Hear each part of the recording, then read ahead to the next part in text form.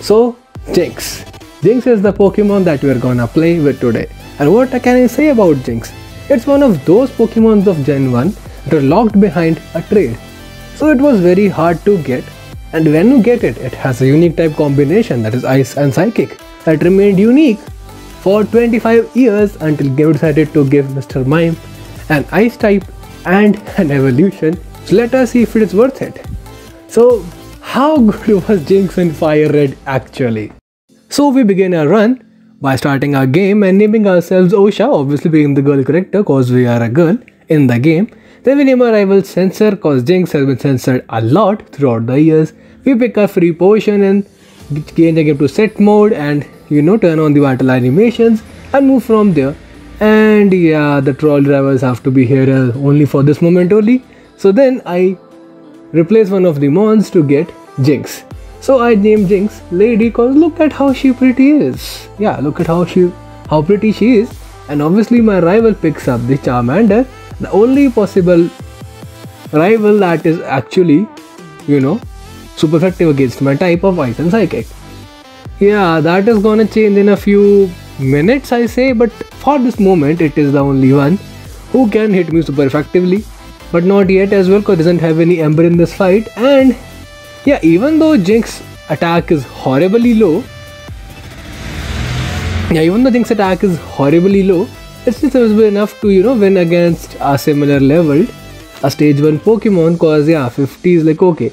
Like I am so much confident on Jynx cause it starts with a very good special attack type of Ice with a 115 base special attack that I just go on and straight up try the optional level fight as well that I fight it as well. So that's really nice. And yeah, the only thing that doesn't make me stupid in this fight is the sheer fact that I have a sleeping move. And yeah, usually I start these runs with the pre-evolution and not the final form. Like even in the Executor run, even though Execute is a much worse Pokemon, I started with Execute. Why? Cause it would have better learning up movesets.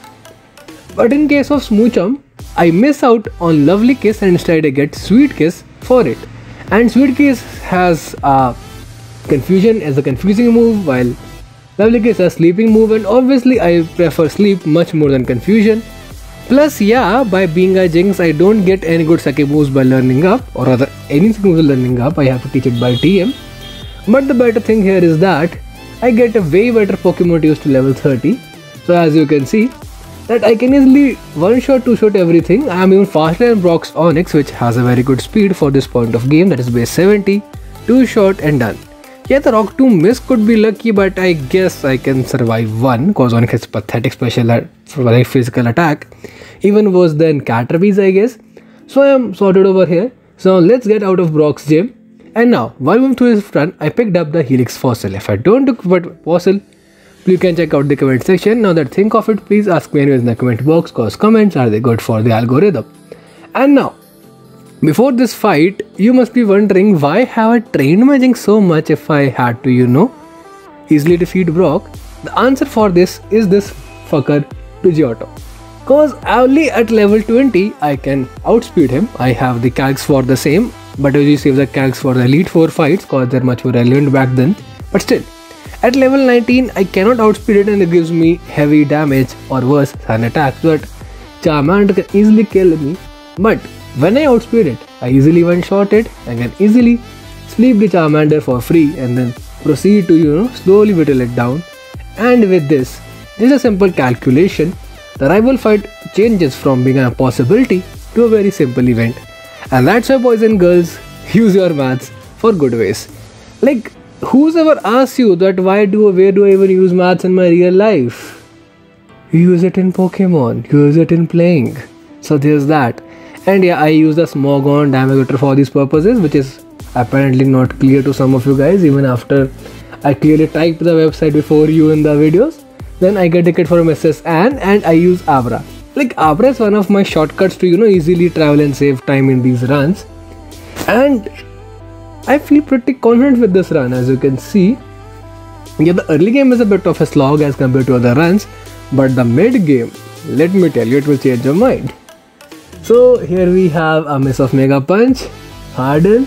Yeah, even after one Harden, I am taking half its health. So that's why I had to level up here. Yeah. I cleared the road first, the negative bridge first, because this star me, even though it doesn't attack me with water moves, still Swift is such a good move, and I have such pathetic physical defenses that it could easily two-shot me with Swift earlier. That's why I had to level up so much in this part of the game. But I guess it's the only early game that was not early game exactly, only second gym that need leveling up. After that, I'm gonna have a super easy time. Why? Cause as I told you that till the early part only, Charmander was the only starter that was hitting super effectively. But now I have coverage for it in the form of Water Pulse, so even that is not an issue. And now I get my pickup gang of Shareon, Sabra, Commenta and Volley to like, share, comment, subscribe and follow me on various platforms. My Twitter and Instagram are in the description. Please come to this channel cause I really need the support. I really wish to get 100 subs as soon as possible. Like 100 is a far-fetched dream. Just 69 subs would be a really good thing for me. So with this all said and done, let's move to a second rival and let's see if I can defeat him or not. And I have Ice Punch here, which has Stab and 75 base power move and Water Pulse for the Charmeleon, so I don't think that they can cause me any issues at this point. Reticate, Ice Punch is a one shot obviously cause I'm over leveled than it. Yeah, so as I have grown this channel and I have played along various runs, earlier what I used to do is to speed run it to avoid as many fights as possible in the early game to save time. But now I've realized the place to leave fights is not the early game but rather the mid game, cause you need early levels for establishing a lead in the run. Cause yeah, that's really important, cause as you can see, if I hadn't trained my Jynx at that point for the Pidgeotto fight, I would have spent ages just to try for luck or worse, leveling up instead of on the easily levelable Geodudes, on the horrible experience giving Rattatas or Ekenses. So the Ekenses, Ekenai, Ekens, Ekano, Ekenson, what even the plural of Ekens? I don't even know. I'm not even bothered by it. So now here we are in the which tower is it? Yeah, Lavender Tower fight, and even in the just blink of an eye, the Pidgeotto is dead with Ice Beam. Gyarados is neutral for ice and obviously takes very good damage from him. Thrash beats me in return. Charmeleon is still a non-issue, a one shot obviously, that too without a crit, so there's that. And Execute obviously Ice Beam and done. Yeah, if I had chosen Venusaur, then I would have obviously, that was a super effective fight, that's not a very problem for me.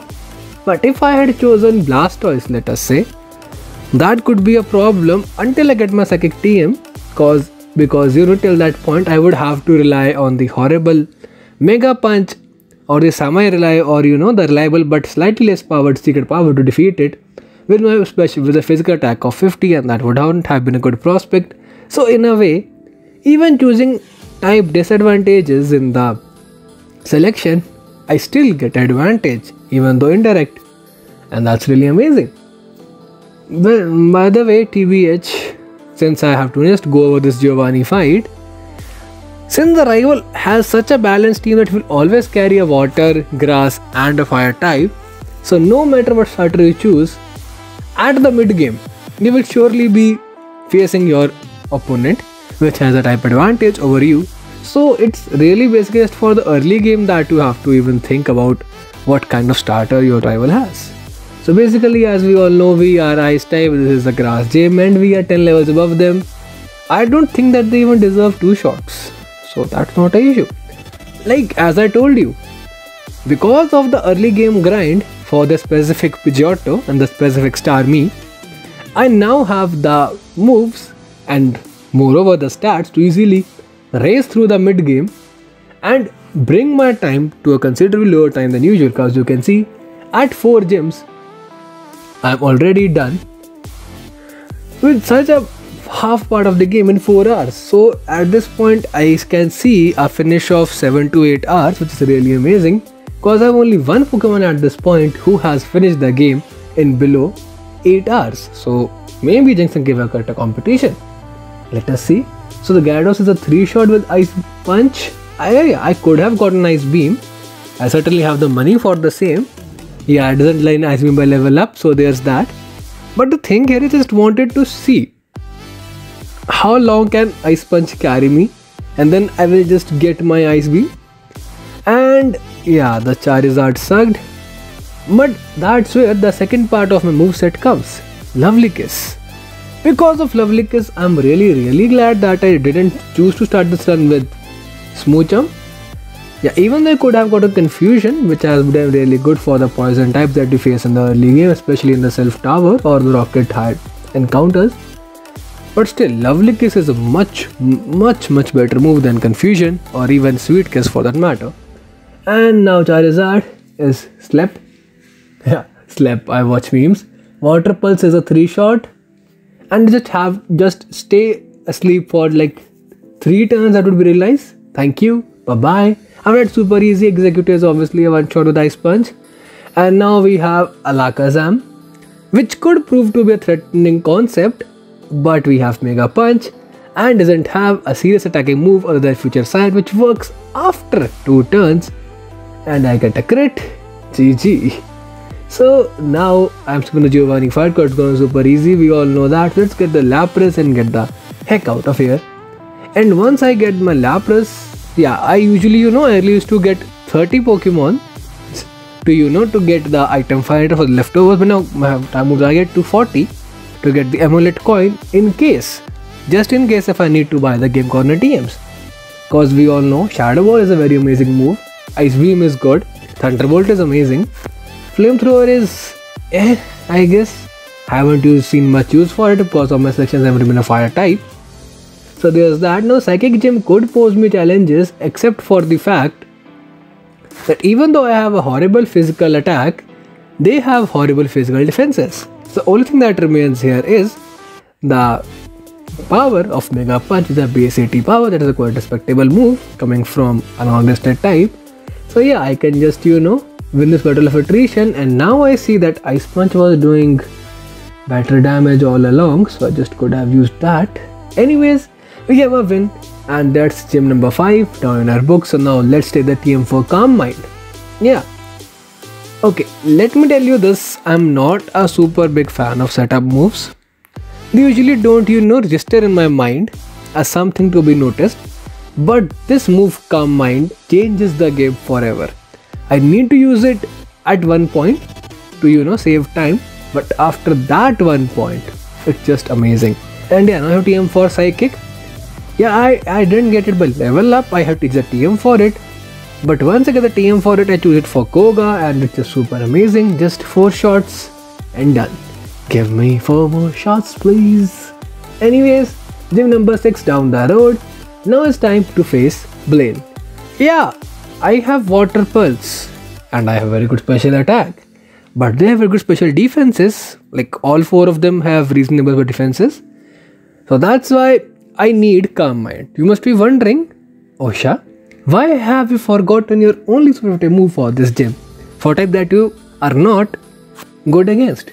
The thing here is that, okay, so now it's a time for maths. Let me tell you this as I fail this attempt. So Water Pulse 60 base power, if I hit super effectively, that's 120, right?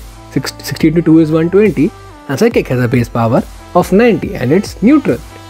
But I get a stab on it, so 90 into 1.5 is 135, and obviously 135 is a larger quantity than 120. So Water Pulse has served its usefulness at this point, even for super effective moves. So now I have to teach it. I don't need it, so I can now teach Calm Mind over Water Pulse. And why Calm Mind? Because in this gen, fire moves are solely special, and when I use Calm Mind, I can increase my special defense and my special attack. The spread def will help me to face those fire type moves. A special attack increase will help me defeat them, or rather kill them in just a easier time. So now will this plan work? Okay, as you can see that damage is peanuts, but I have just play around the critical hit, and the crits have killed me. Even this Growlithe has killed me when it gets a critical hit. So yeah, it was a much needed strategy to use Calm Mind over here, cause I don't think leveling up for like 2-3 levels would have helped me.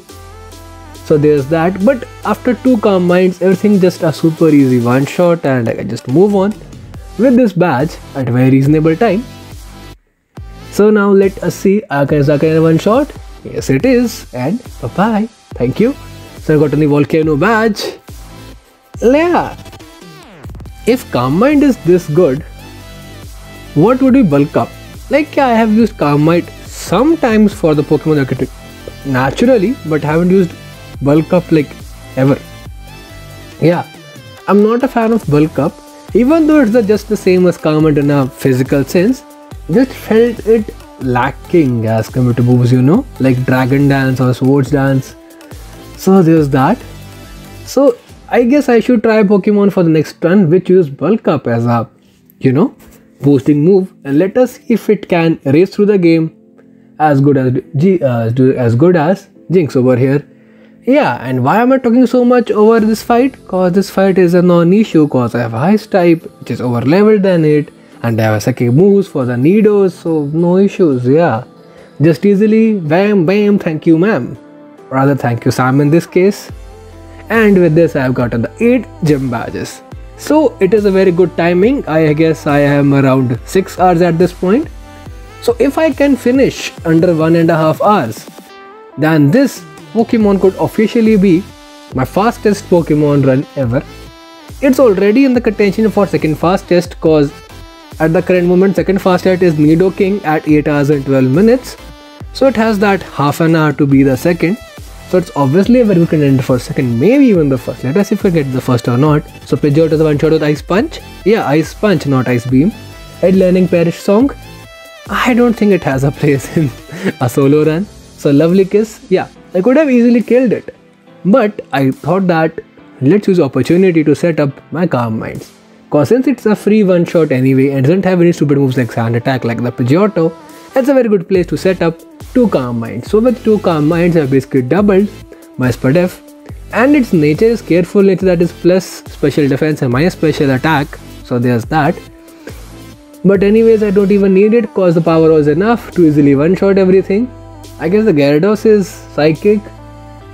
Yeah, one shot of this like is an easy sweep, you know, an easy sweep.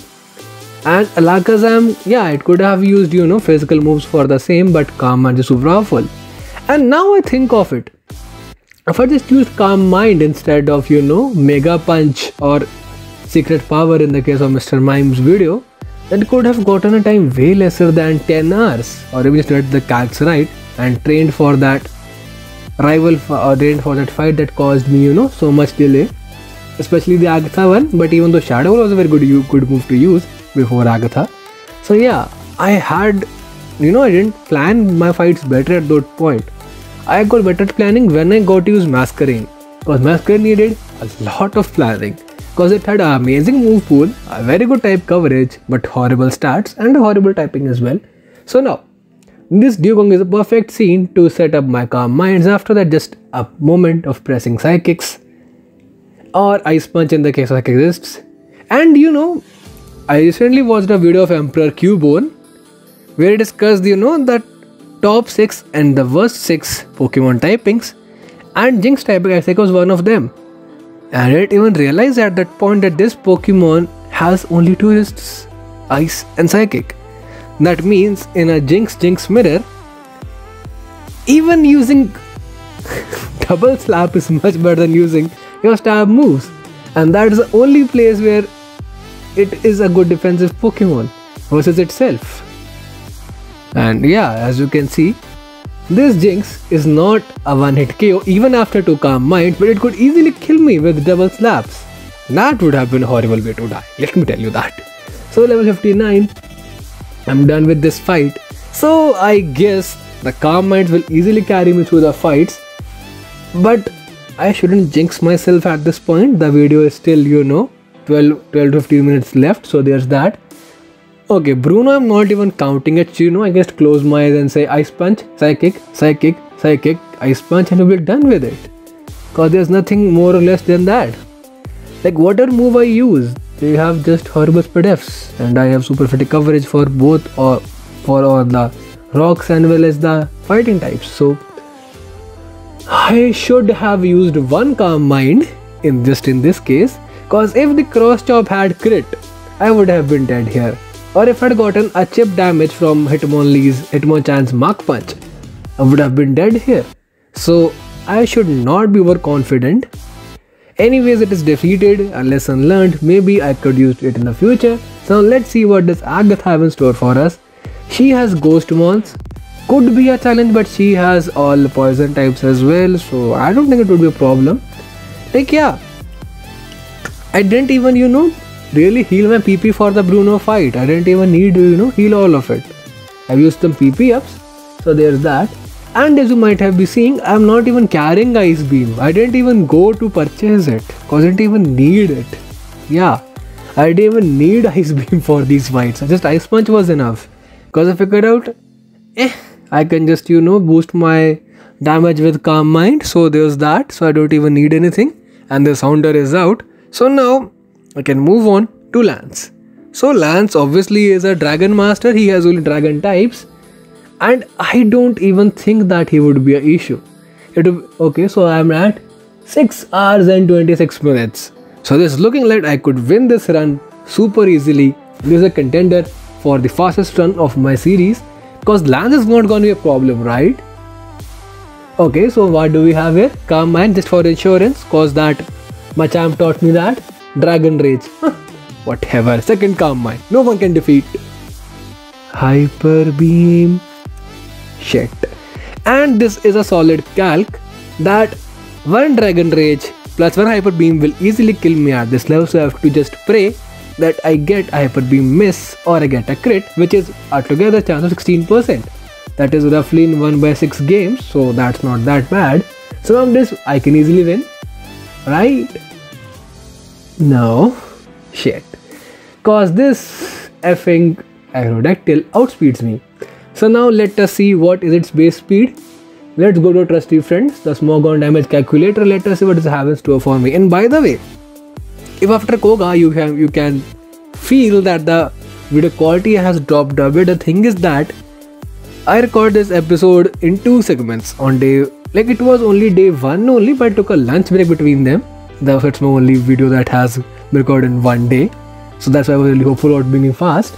The thing here is that it was that the second part got recording issues, so please forget me for the a little bit bad video quality. So basically the thing here is it has 173 speed. That Aerodactyl has 173 speeds, and with the multiplier of batch boost of 1.1, if I can get a speed of 159 on screen, it actually would be 174 or 175, and that would be enough to outspeed it. So I use my rare candy collected all through the game. Yeah, you can easily collect say 7 to 10 candies using your Meowths and the in-game rare candies. So as at level 63, I could get my base of speed of 160, which is sufficient enough to outspeed the Aerodactyl. And as a side bonus, now I become much stronger as well as much bulkier, so that I can actually survive a Hyper Beam if I need to. But more specifically, I can now easily two-shot the Gyarados with just a single Calm Mind. Rather one shot even. Okay, it's not a crit. Yeah, it's a crit. So yeah, as you can see, I can now easily two-shot it or one-shot it. I don't even know. With Psychic, so there's that. Now I outspeed out with Ice Punch, and it's quite frail. So there's that. Now once again, just close your eyes and say Ice Punch 1. The connect is out. Close your eyes again, and let me say Ice Punch 2. And Dragonair is out. Now once you close your eyes once again, and let's say Ice Punch 3. Dragonair part 2 is out, and GG. So, can I really do this? Can I really get the outspeed run? The first run that could defeat even the Poke Gods. So now let us see if it's true or not. So here we have Pidgeot, Lovely Kiss to set up my Calm Minds. Yeah, it's a risky place because of sand attacks, but who cares, man? I could just easily one-shot it. Aerial Ace, that did a shit ton of damage, need to kill it fast. So Ice Punch 1, that's good, right? Okay, after that we have the Rhydon. I can easily one-shot it, so let's just sleep it. Okay, Ice Punch, yeah. I guess one Calm Mind should be enough for Charizard, right? Right? Okay, I have the Gyarados still to count for. Like keep my Charizard in the back, for extra damage. It's not a one shot and Thrash kills me. So maybe if we did get that crit, I could easily get a chance, right? That crit was the thing that mattered for the aerial ace. And I should set up at least 2 to 3 Calm Minds. So I guess I should set up on Pidgeot instead. Maybe a Sand Attack is a risk. But as I'm quite physically frail, it will obviously prioritize attacking me. So 2 Calm Minds is I guess more than enough for the job. Let's get 3 cause I'm greedy at that time. Aerial Ace, as you see, no Sand Attacks and no crits luckily. Yeah, Ice Punch. And obviously a one shot. I'm not concerned about this or even the Ride On for that matter. I have 3 Calm Minds, right? So I guess that's more than enough. Ride On is a one shot, no questions are super effective. Now what about Gyarados? Let us see that. Yeah, Ice Beam could have helped me a little with the damage rolls, but as I said, who cares? Who cares about Ice Beam? Okay, Gyarados is super amazing, it survived even after such. And I use the opportunity to use a 3rd Calm Mind, cause why not? And now add 2.5 times my special attack, and nothing can survive this. Like I don't even now worrying about Charizard at this point. What is Charizard? Who cares about a Charizard? I can survive a Fire Blast like it's tackle from a Caterpie. No one worries about it. And easily one shot. Lakazam. A kill with Ice Punch. Not even Ice Beam. Who worries about you? So Calm Mind. Just change the complexion of this run completely. Like yeah, there could have been so many stop points. Heck, even Blaine would have taken me like at least training of 7 levels to, easily defeated Water Pulse. But Calm Mind just took that and changed it drastically. So now I am really trying to understand about setup moves. Like Taunt in the last round of Crawdaunt, it was super amazing. Calm Mind was amazing here. Like I really want to try something with Bulk Up or team for Bulk Up. So these are the Pokemons for the next run, and as you can see, let's say the time for it. The time for this run is actually 6 hours and 35 minutes. It is my fastest run to this date. I am just mind blown. That was super amazing. Like that was super duper amazing. Not gonna lie. So let's just see the tier list and let us see how does it fare on it. Like obviously it's on the first, but I could have to change that. So basically Jynx is on the first of the tier list. It has reached the Poké God status for me. So now I am thinking about 2 things. The trade Evos, not the trade Evos, a trade gift Pokemon and a bulk up user. So maybe I could just use a setup run based on any 2 or rather a combination of both of them. So let us see what I have for you guys in the next week. Till then, bye bye everyone. See ya.